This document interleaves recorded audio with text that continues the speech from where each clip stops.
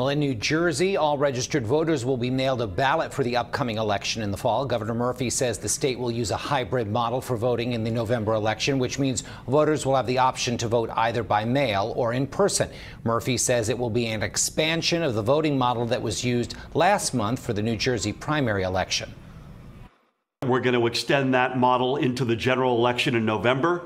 We're going to, most importantly, we've learned some lessons, including we're going to have more presence of secure drop boxes, make sure there is that physical in-voting capacity. We expect to hear more from Governor Murphy at a press conference later this afternoon. This decision will make New Jersey the 9th state in which all registered voters will receive a ballot in the mail for the upcoming November election.